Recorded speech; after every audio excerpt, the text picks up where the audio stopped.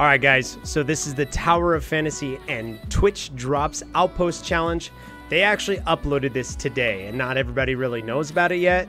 Gateoo mentioned it on his stream, and I was like, what? So I went to go look at it. I've already looked at it, but I wanted to review it here with you guys in the stream and for YouTube.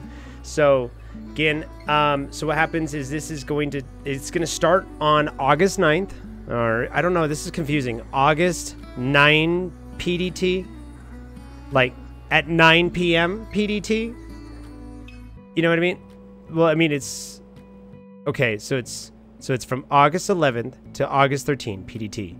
Registration starts at August 9 PDT. Hi, YouTube. No, I don't have any onions in that pizza.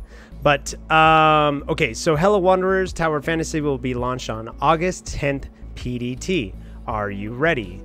Now, as we go live, the Outpost challenges on Twitch will be hosted together with Twitch Drops feature to give away rewards for viewers. All Twitch streamers are welcome to participate in the challenge by claiming the Tower of Fantasy Twitch Drop mission during the campaign period, which is from August 11th to August 13th PDT. You can start claiming the drops on August 9th. Now, they have this, of course, just how to do it. And then I, as a creator, I need to fill this out. So, again, if you guys want a link to this, it's right here. But I'm going to just kind of go through this. As audience, watch Tower of Fantasy streamers with drops features enabled on Twitch to claim the drops. Support your favorite streamers by tweeting related content with Outpost hashtags. Team Astra, Team Banges, Team Navia, Team Crown, and Team Warren, and Tower of Fantasy during campaign period. No, I have not started casting, JC. What are you even talking about? Okay, so Twitch drops for viewers. Okay, so gift pack 1. So they have it all the way up to 4 hours of cumulative viewing.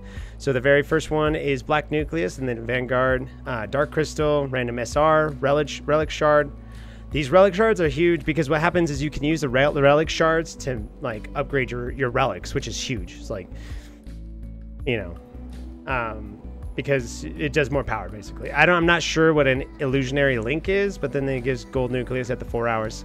Now I'm honestly feel like I'm gonna be the first one to reach this because I'm doing a 48-hour stream. So special rewards for streamer with 25 hours or more, which is the High Guard Observer and the 10 Core.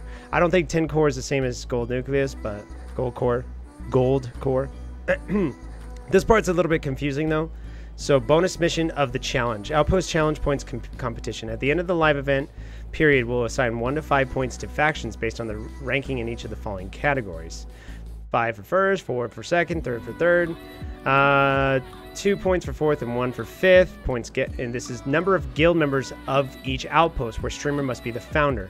And I'm going to be a founder, so that's easy. So the average level of streamers in each outpost, and then average map explored by rate of streamers in each outpost. Now, audience can participate.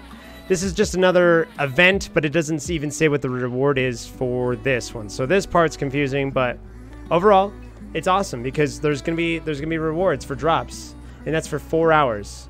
4 hours of cumulative viewing. So there will be drops for this. And right here, streamer recruitment.